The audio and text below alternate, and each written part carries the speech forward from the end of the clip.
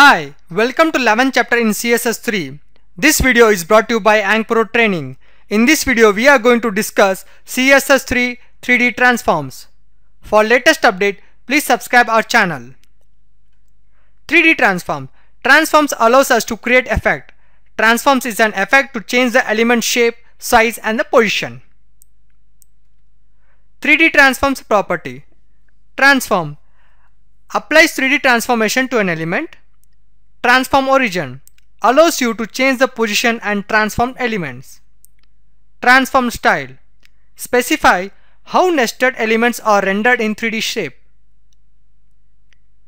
Perspective specifies the perspective on how 3D elements are viewed. Perspective origin specifies the bottom position of 3D elements. Backface-visibility defines whether or not an element should be visible when not facing the screen. 3D transform method. Translate 3D defines a 3D translation. rotateX defines a rotation along the x-axis. rotateY defines the 3D rotation along the y-axis. rotateZ defines the 3D rotation along the z-axis. scaleX defines 3D scale transformation by giving a value for the x-axis. scaleY defines a 3D scale transformation by giving a value of the y-axis. So likewise, these are all some important 3D transform methods. Syntax. Transform is a property. We are passing the method like a translate, scale, rotate, and we are passing the value for this method. Transform origin is a property and we need to pass the value in the length.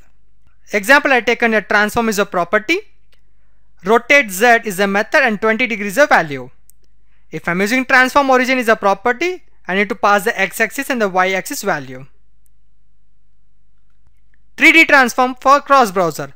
If we are using Mozilla Browser, we need to apply moz before using the transform property. If you are using Chrome browser, Safari browser or iPhone browser or Android browser, we need to use WebKit before applying the transform property. If you are using Opera browser, we need to use the O before applying the transform property. So this is our output for our transform property. Before the transformation, the image should be look like a normal image. After the transformation, the image will be turning here. Let's go for the code demo. For that, I am opening my Visual Studio Code here. And I am just creating one HTML file as a name of 3D transform.html, and I am including the HTML tags. And first I am just taking this a p tag here and applying for the styles for the p tag. So I am inside the head section, I am taking the style tag, and in style tag I am applying the CSS for p tag. So I need to apply a height property for this. I am taking as a height of a 150 px, and I'm using width. Width is a 150 px. Width also I'm using same 150 px, and I'll take margin 10 px, and I'll use border 10 px solid red. And here let me just pass some text. Welcome to Ankpro. I am using this welcome to Ankpro. So let's see the output for this. I'm just copy path. Let's open my browser and paste it here. So it's a normally look like this. Okay, so I want to use some properties for this. I want to do the transform for this p tag. So first transform I'm using here, id is equal to translate, and let me apply for this hash translate transform I'm using here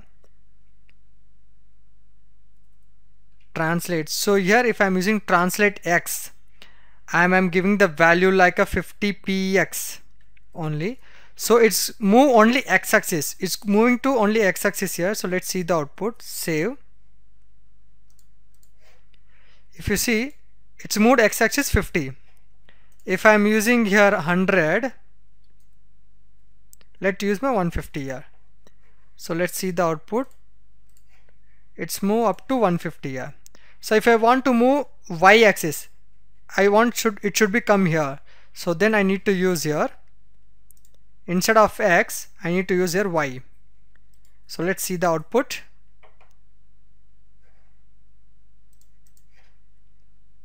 It's come as a y-axis because its default should be here, and after that it's come as a y-axis. I want it should be come here again, so I need to use as a z-axis again because it's behind for that.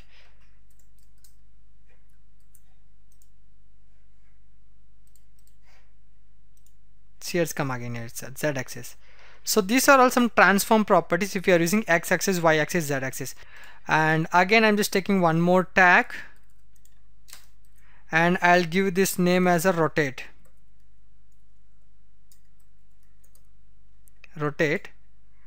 So comment this line,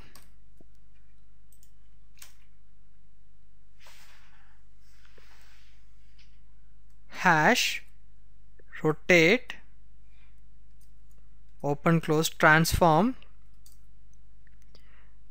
rotateX. I'm going to use rotateX and giving the angle of the 20 degree. Let's see the output. It's 20 degree. Rotating means it's rotating from, it's a flipping, it's kind of a flip. If I use like a 180 degree, let me just use 180 degree here. See, here it's rotated. In x-axis itself it's rotated as a 180 degree.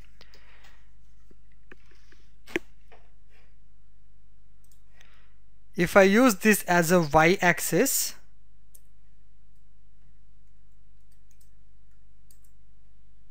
so let's see the output for this. So y-axis is rotated from welcome to Ankpro starting from here, but it's fully rotated as a mirror image. Welcome to Ankpro.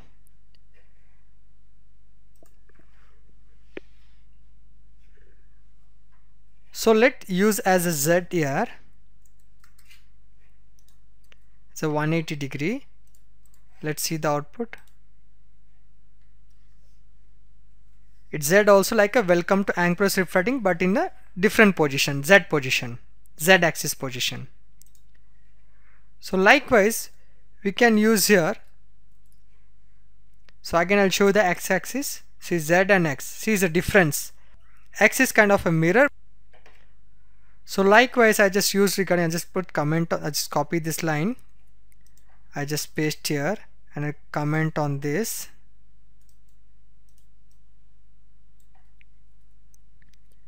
Now I want to use a skew property. So I taken as ID name as a skew itself, and I am using transform is a property, and I'm using the method skew. Here you can see skew also we have a XY here. So if I'm going to use as a XQ here, if I'm giving this a value like a 50 degree, you'll see the output for the XQ. It's like that, 50 degree x-axis. It's stretching to x-axis. If I'm using Y,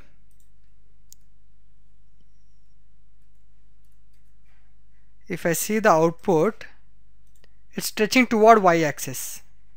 Its upper side is going because our output for this stretching from this side and this side, y-axis.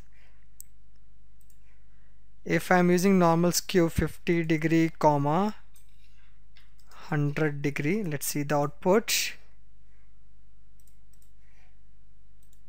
See both the side. It's stretching both the side. Let me just decrease some. I'll use like a 20, let me use like a 50 here, and let's see the output. See here, it's stretching both the side. X-axis also stretched and y-axis also stretching, both the side is stretching. So this is called a skew. And let's use one more property here. I'm just taking p tag, I'm using the ID here scale, and I'm using here welcome to Ankpro. You can use a degree from 0 to 360 degree, I'm using 180 degree, but if you want to use it, you can use from 0 to 360 degree also.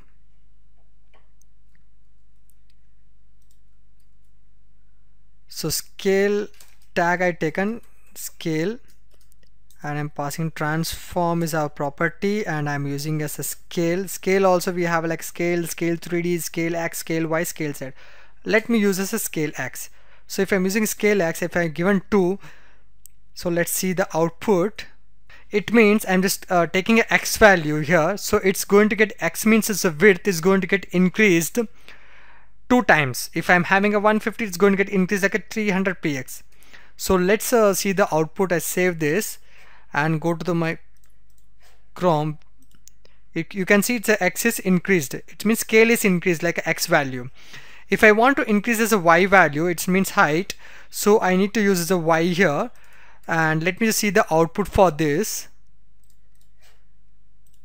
Okay, so it's a Y is increased. So it's likewise if I'm using the Z value here. If I want to increase Z value, so let's see this output. See, it's equality because it's a background side is stretching, so that's the reason. Okay, so these are like properties for transform, 3D transform, and the methods for 3D transform.